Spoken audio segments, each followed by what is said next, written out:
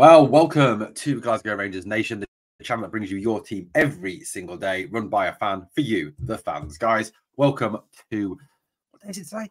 Wednesday? Yes, welcome to Wednesday, one day away from the huge Europa League deciding fixture out in Seville as Rangers will take on Real Betis. And what does that make it? The Wednesday, Thursday, Friday, Saturday, probably 4 days away, obviously, from Sunday and the League Cup final against that. There's those what should we call them? White fluffy people from up the coast. So the focus obviously has to be on the Betis game, and that's what we're going to talk about a little bit in this video towards the mid to end of the video. We're also going to talk about a prospective loanee coming in January who's been heavily linked with the club. We're also going to debunk some loan rumours as well, and just to obviously pick up a few things on our channel. Guys, remember, this is not just my channel, it is also your channel. You can find us in all these places at GRN1872 on X or Twitter or whatever the hell it's called these days, guys. And also, good news, the channel is now officially verified, has its blue tick on Twitter as well, so please check us out over there. Also, remember, if you didn't check it out last night, check out the podcast. It is obviously now available on the channel. Myself and the fabulous Laura Hatton from TikTok, talking all things Rangers. Laura is a Wishaw girl, a Rangers girl, massive fan of the team. So come and listen to what we had to talk about last night. We're talking Dundee, we were talking Aberdeen, we were talking Betis, we were talking about the club in general. So come and check, please obviously go back and check out that podcast. Now, lots of news from yesterday. Obviously, we dropped the video, one of the only channels actually to drop the video on Jose Cifuentes and the fact that his appeal against his red card had been rejected by the SFA. I don't think there's any surprise that it was rejected, no matter whether you think it's a red card or a yellow card, no matter what your opinion is on Jose Cifuentes, and we all have our opinions on Jose Cifuentes. Personally, I don't think he's proved anything yet. I think he does suffer a little bit from being too slow on the ball, too slow to use the ball, too slow to distribute the ball. He doesn't appear to be up to the speed with the Scottish game yet, and that is a massive concern for me. So, you know, whatever you think of him as a player, look, I don't think there was any way that card was ever going to get overturned. Look, call me Mr. Conspiracy Theorist, call me Mr. Blue Goggles, call me what you wish. Excuse me. But look, we all know the media don't like us. We all know the SFA don't like us. We all know the referees don't like us. So at the end of the day, I don't think there was much chance that card was ever going to get overturned. It, of course, gives Philippe Clement a big headache going into Sunday's game. Now, Cifuentes will be available for the Betis game on Thursday. His suspension doesn't extend to European games. It only covers domestic games. So, look, he will be out apparently for the Aberdeen game on Sunday, but he will also be missing for the St Johnstone game on Wednesday night as well. So 2 games we were without him. And given, obviously, the paucity of midfielders we currently have at the club, it is a worry, isn't it? You know, given the fact that Tom Lawrence is injured, Nicholas Raskin is injured, Ryan Jack is injured, although we don't know what Ryan Jack's condition is or where Ryan Jack is in terms of his recovery. Philippe Clement obviously keeps that very close to his chest. So Philippe will have some big decisions to make ahead of Sunday's game against Aberdeen. Who does he play in central midfield alongside probably John Lundstrom, as he's probably the only fit central midfielder at the club. Now, there's been some talk about Dujon Sterling continuing that job that he did on Sunday against, Saturday. I keep saying Sunday because we keep playing on a Sunday, but it was Saturday, wasn't it? There was another great result on Sunday. But yeah, he did that job against Dundee, was very solid defensively. He had that shot that hit the post. He was very unlucky not to score. You know, I was listening to Stevie Clifford on Rangers Review, and he made a good point. You know, Dujon didn't really influence the game and run the games, but perhaps it's a bit of a case of maybe moving roles around and getting John Lundstrom to do the box-to-box and the kind of managing the tempo of the game, although unfortunately John does slow it down a little bit. So there is other options there. John Suter can play as a defensive midfield player. Also, he's very good at emerging with the ball, bringing the ball out from the back. So that is obviously a valuable skill and something that could be effective. But there is, of course, Leon King as well. Now, Leon King has played in the defensive midfield role, not only for Rangers B, but also for Scotland under-21s. Now, I know Leon has had a lack of first-team minutes and hasn't played much first-team football and only had those few minutes against Dundee on Saturday. Hey, you got it right. But there's certainly some talk that possibly Leon King could do that job.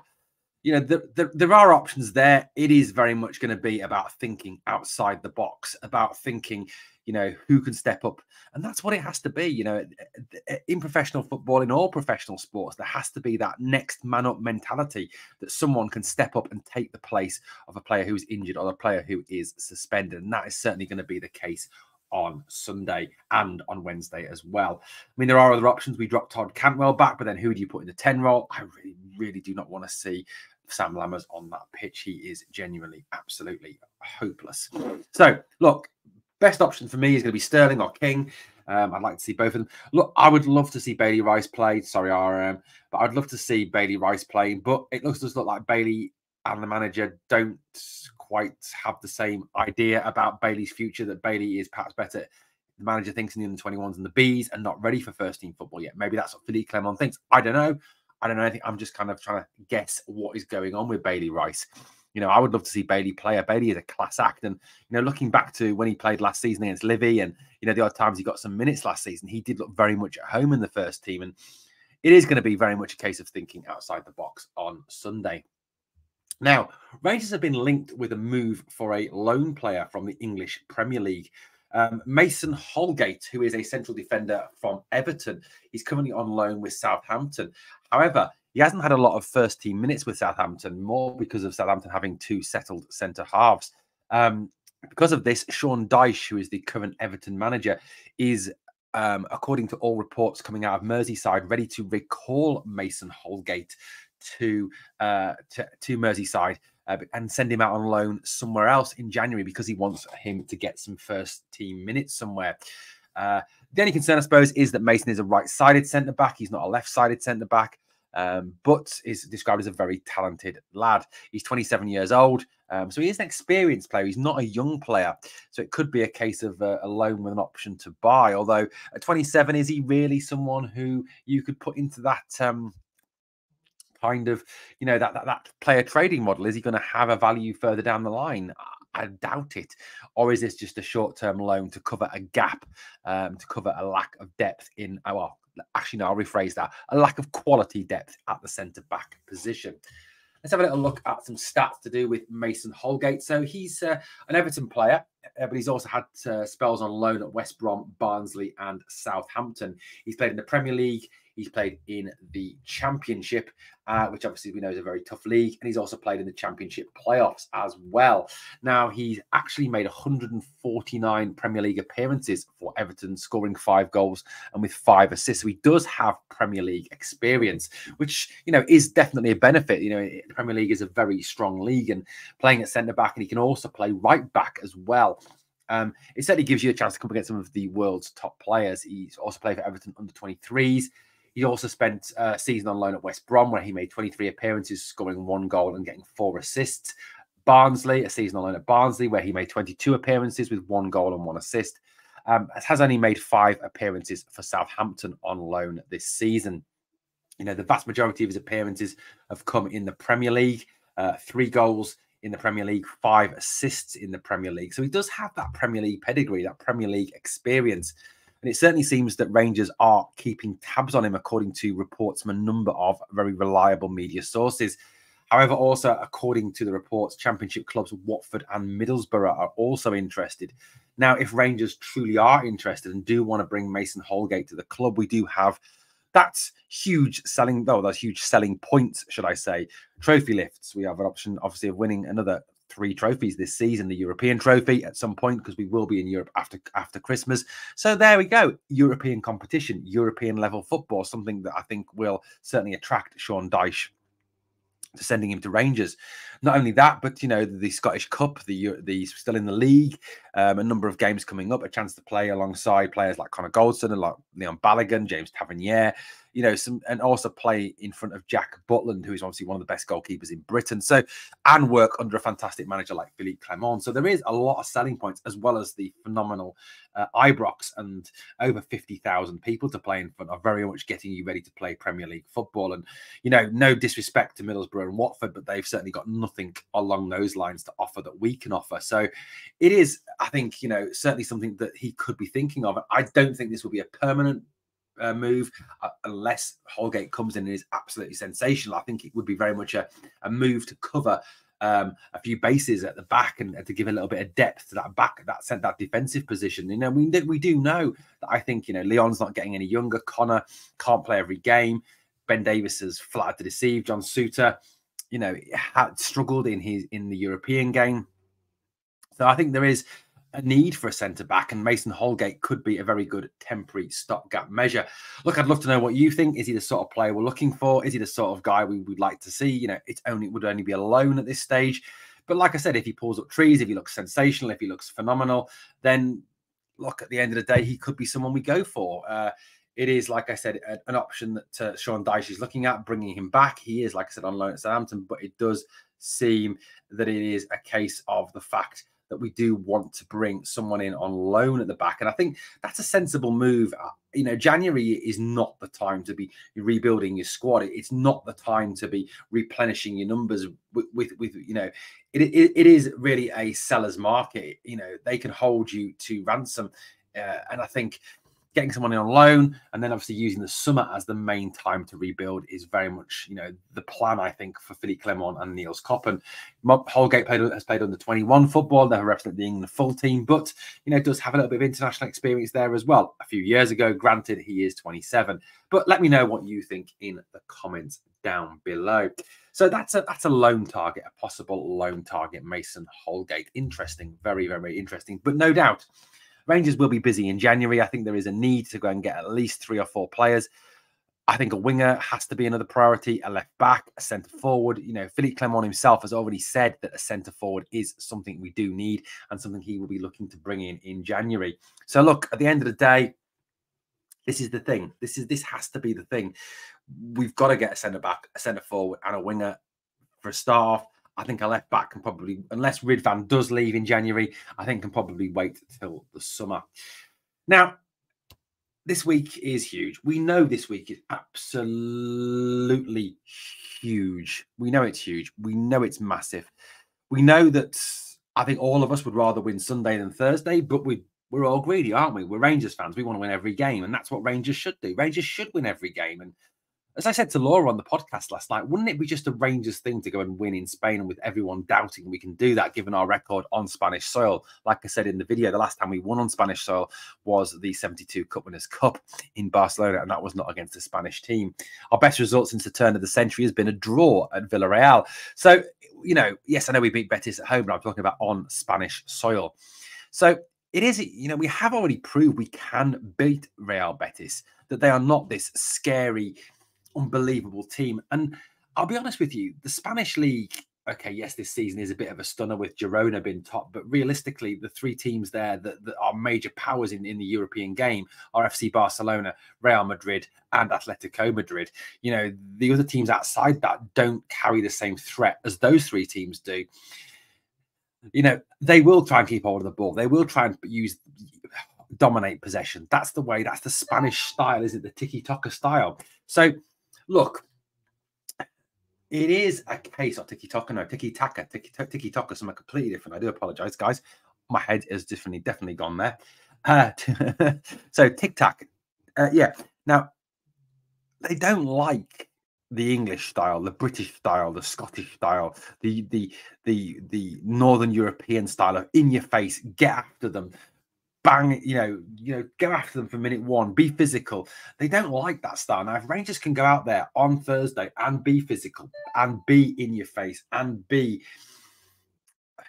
you know, very much an attacking threat from minute 1, then, which we know is a problem for Rangers, we do struggle in the first half of games, then this is certainly something that I think could trouble Real Betis. Now, let's have a little look at Betis and their form and where they are at this moment in time.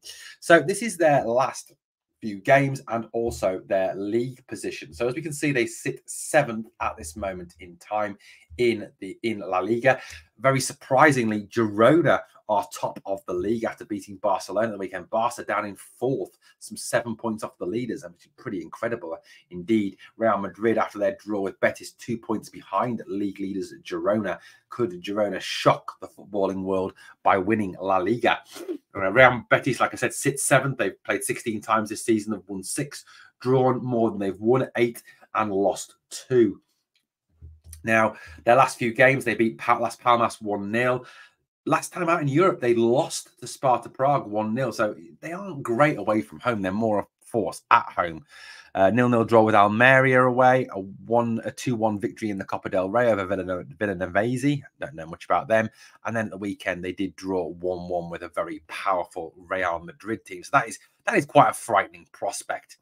They play a 4-2-3-1 formation. This was the team that they put out there at the weekend. One of their top players, Herman Pezzela, was back in central defence. Mark Rocker, who's on loan from Leeds United, been very good this season. Certainly someone apparently they're looking to spend around 11 million on this summer.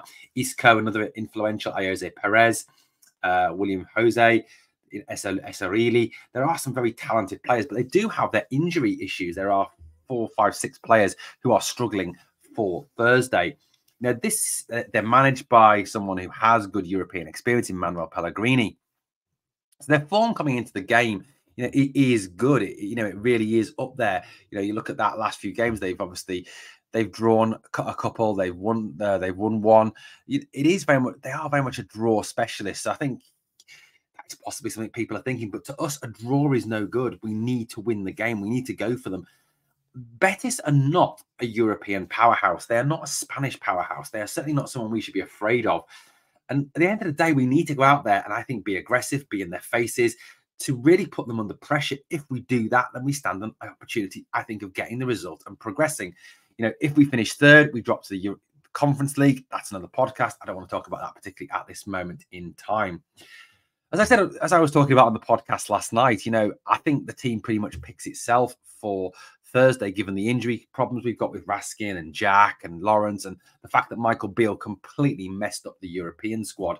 So for me, this is probably how we will line up on Thursday night. I don't think he'll pick a weakened team. That's not Philippe's style. He wants to win every single game. So Jack Butland in goal, outstanding, best keeper in Britain. Back four, I think pretty much selects itself with Leon Balogun not in the European squad. John Suter not really coping with the left-sided centre-back position. So I think Tav, Goldson, Davis and Barisic is the only left-back. There's a bit of a shout for Dujon Sterling, but I do think given what Philippe Clement has done so far in his managerial reign, he will go with Barisic at left-back. I think Cifuentes will play Thursday night and play alongside Lundstrom. That will change. Although he may experiment for the quarter-final. You never know. We may see Sterling or King there. Behind the striker, I really hope that he goes in with McCausland. I want to see McCausland start. I just think he provides something that nobody else does. He's direct, he's aggressive, he runs at people. He's a quality player. Todd Cantwell on the 10 role to create, to cause problems, to go where he wants, to pull the Spanish defenders out of position. Seamer, wide left. The guy's been one of our best players this season. He's certainly our best finisher. He's a goal threat from that left-hand side. And look, no matter what you think of him, and you know my feelings on him, Cyril Dessers will start from because there is nothing else. Kamar Roof's not fit enough to start. The sooner Kamar's gone from the club, the better. Cyril Dessers did, I've criticised Dessers, and I don't get any pleasure out of it. I'd rather he comes in and scores 20 to 25 goals a season. Why? Because then that means Rangers are doing well. I don't want him to fail. I don't want any Rangers player to fail because why would I? Because if I want Rangers players to fail, then I don't want the best for the team. And all I want this team to do is to win. So, look, Dessers played well first half. I thought he put himself about well. I thought he, led the line well. He scored his goal. Second half, he did drop off a bit. His hold-up play was poor. His passing was very poor. I think he did drop off. And it will maybe a case of we see Dessers for 60 minutes and Roof for 30 minutes. But that, I do think, will be the team for Thursday night. Look, we'll obviously do more of a preview, look really into it, obviously, Thursday morning with the Matchday News video, which will come out. But look, this is a week we need to win 3 games, a week we need to really lay down a marker. I genuinely think that if we can win 3 games this week, this could be a springboard, a real launching pad for this team, not only for this season, but for the future, and to relaunch Rangers to be the force that we should be in Scottish and European football. Look, guys, let me know what you think of the topics we've covered in the video this morning or this afternoon or this evening. Depends, obviously, when you've picked it up. Look, subscriber-wise, guys, at time of recording, we are on 3,907. We're only 93 away. That seems a lot, but only 93 away from hitting our target of 4K by the 31st of December. Can you help us get there? Smash that sub. And as always, on the way out, 2 things I really need you to do for me. Number 1, smash the like. And number 2, remember always, we are the people.